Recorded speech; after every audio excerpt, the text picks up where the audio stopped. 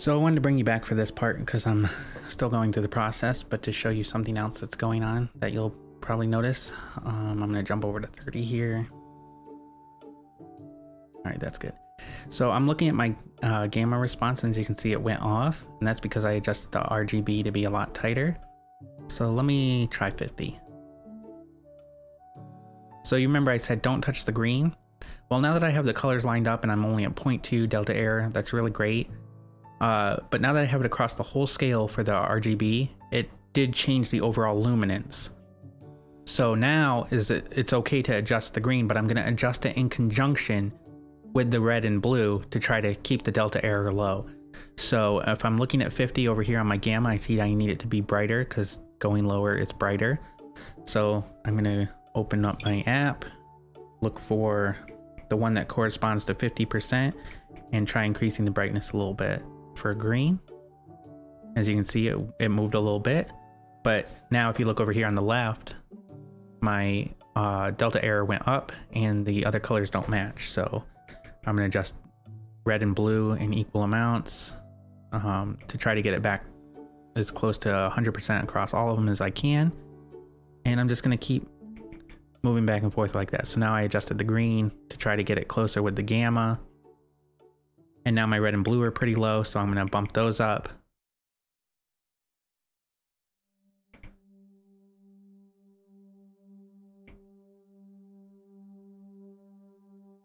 So there we go.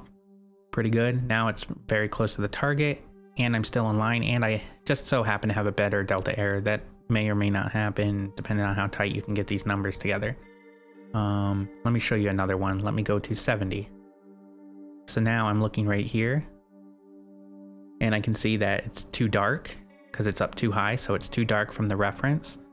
So I need to increase all three colors evenly while getting it to get it brighter. So I'm gonna go to the one that corresponds to 70 and bump the green a little bit to start with, and then I'll bump the red and blue to try to get them all at 100% or as close as I can.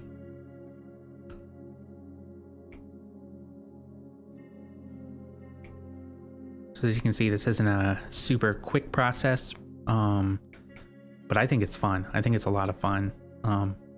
It's the kind of thing I nerd out over. But so now I'm a little bit dark, so that's fine.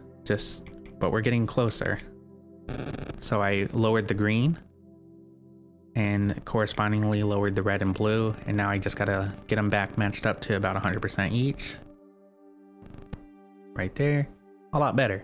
So now as you can see on the right, my thing is lining up pretty well. And again, this is an auto scale. If I go to scale gamma 1 to 3, let me stop the measurement so it responds a little better.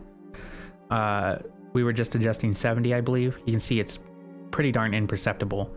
If I bring up my full RGB diagram, 70%, look at how tight the whole thing is now. There's a couple areas I'm going to work on a little more, but basically right now what I'm trying to do is line up the gamma a little better.